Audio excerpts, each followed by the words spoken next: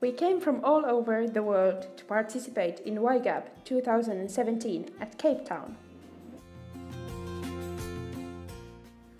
We went to the Kasi Green project in Galicia.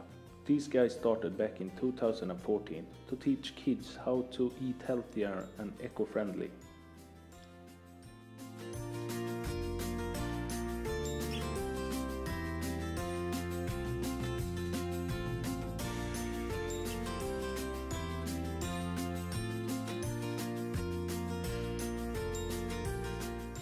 As a part of their project, they help people in the neighborhood how to grow with small resources, but still in a sustainable way.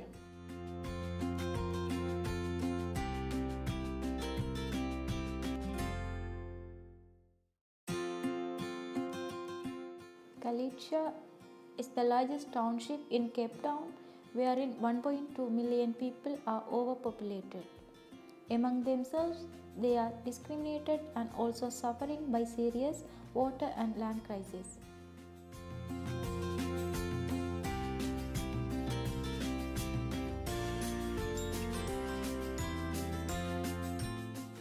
Even though life is hard in the township, the Kasi Green tries to pass on the traditional way of farming.